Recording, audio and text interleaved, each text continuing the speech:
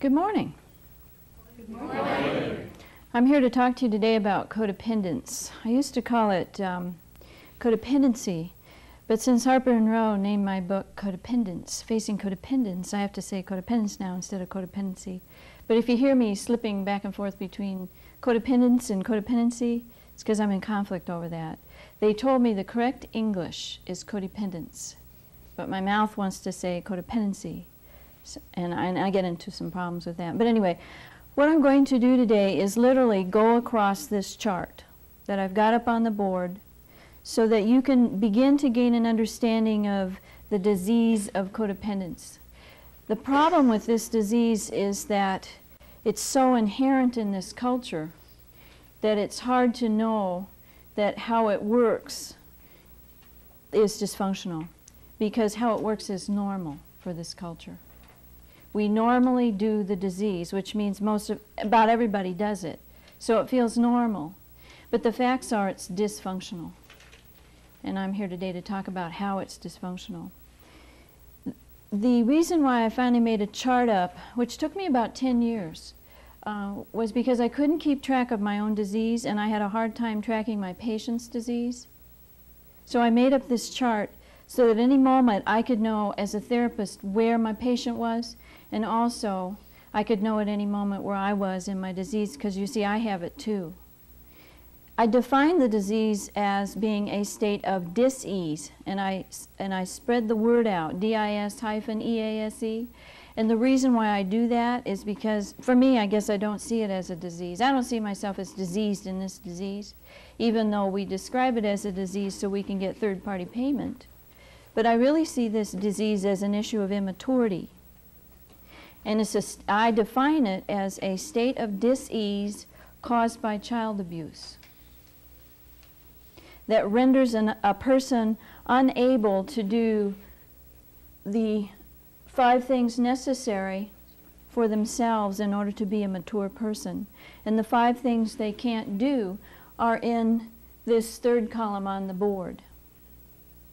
A person who is a codependent is unable to experience appropriate levels of self-esteem. That's this first issue right here, self-esteem issues. The second thing that they have trouble doing is they have trouble setting functional boundaries with other people. The third thing they have trouble doing is they have difficulty owning their own reality politically. By political, I mean they don't know when to hold it and they don't know when to let it out.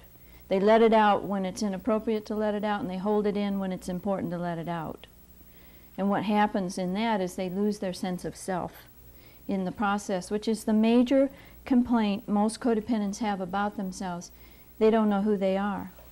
And who they are is determined by somebody else, so this is a major issue.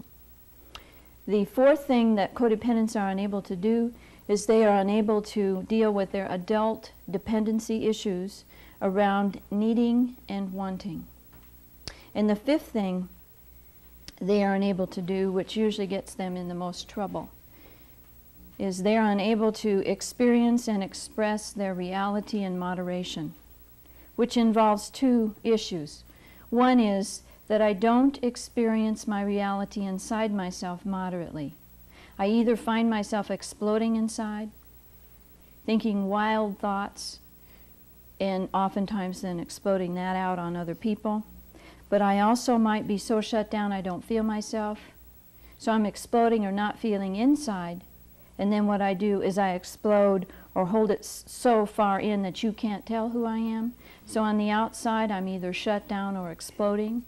And that's basically the nature I see of this illness. It's a state of dis-ease caused by child abuse that renders a person unable to experience appropriate levels of self-esteem. They're either one down or one up around issues of how valuable they are. They see some people as better than and some people as less than they are. And that's why we say appropriate levels of self-esteem. There are 2 issues involved here. They are unable to set functional boundaries with others so they can protect themselves and keep themselves from being offenders. They are unable to own their own reality politically so they can know who they are. They are unable to take care of their adult issues around needing and wanting. Needs are what you have to have. in order to survive. Basically, there are about 6 or 7 of them that I fool with. One is food, another is clothing, another is shelter, another is physical nurturing. All people need to get physical nurturing from other people and physically nurture their own body through self-care. Emotional nurturing is probably the biggest one of all.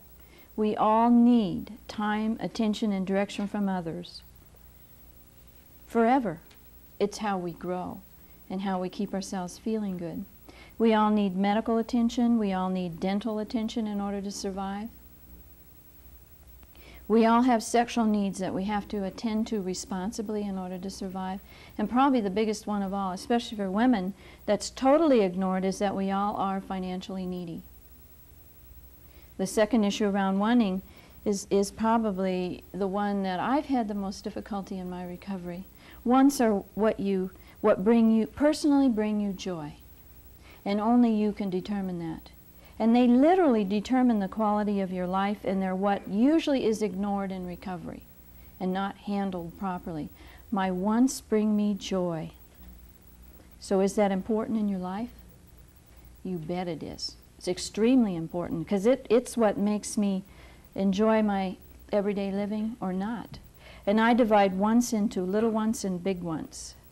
Little wants are the things that bring you joy, but aren't as important as the big ones. Sometimes they seem as important, but part of recovery is learning that there's a vast difference between the little ones and the big ones, and the more important ones are the big ones. But the little ones are things like how I actually want to dress, what jewelry I might pick out for myself, what kind of car I'm going to buy, how I'm going to wear my hair, things like that, where I'm going to go on vacation. You know, doing the things that I like to do, or having the things that I like to have in order to feel happy. Just to give you an idea of how that kind of works. I always thought I wanted a Cadillac. That brought instant conflict in my marriage with Pat, because he doesn't particularly like them, and he likes old Mercedes.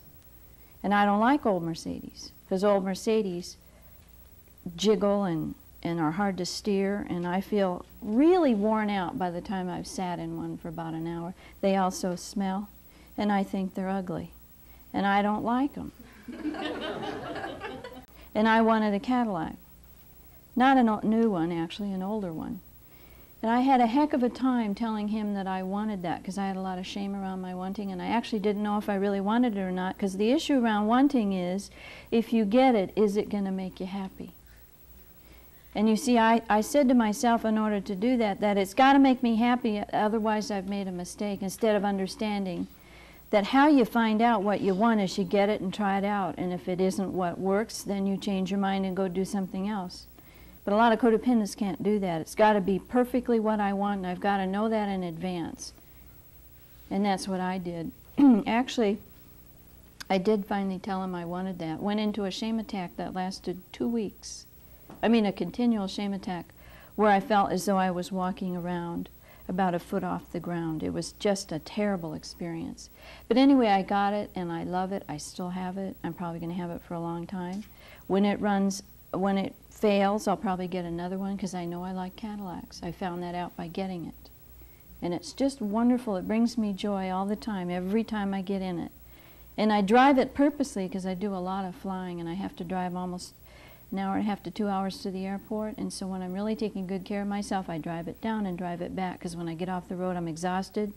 But if I drive that Cadillac on my way home, it soothes me. I put Zamfir music in the radio, and I come home. By the time I get home, I'm okay. I don't fall asleep on the road.